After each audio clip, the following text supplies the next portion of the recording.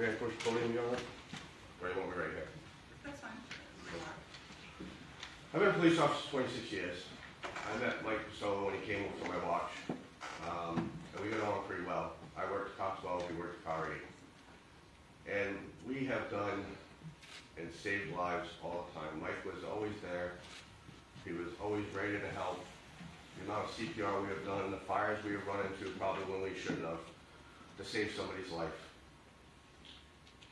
My wife and I hadn't taken a honeymoon, so Mike offered to watch our dog. And he's a big dog, he's a Shepherd Akita. Nobody wanted to watch him.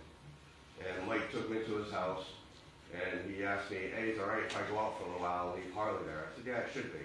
Mike came back, and all I got was a picture of his bed, ripped apart. He didn't get mad. He left it that way till I got it, and I was able to see it. He also, at the same time, he was watching my dog. My dog alerted to something outside his house, and it was a fatality. A gentleman got hit crossing the street, and Mike stayed with him until he took his last breath. He didn't leave him. He wasn't alone. Mike is kind-hearted. He loves his job. Everything he does is for a purpose. I've seen Mike not hesitate sometimes when dealing with alcohol-related incidents. And there was a time when we were at Almax, and Mike didn't react first, and he ended up getting his head split open.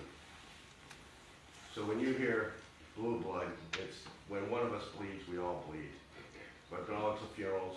Officer Gagny he hesitated. He was hit with a rock and killed. We knew that. We're trained to react. But in all my time, I couldn't say I had never worked with a better police officer than Mike. He's helped everyone, children, homeless. His heart is great. In closing, Your Honor, you have the toughest job, whether to send him to prison, and he's got to deal with that, or be lenient and let him live his life over one incident. Thank you, Your Honor.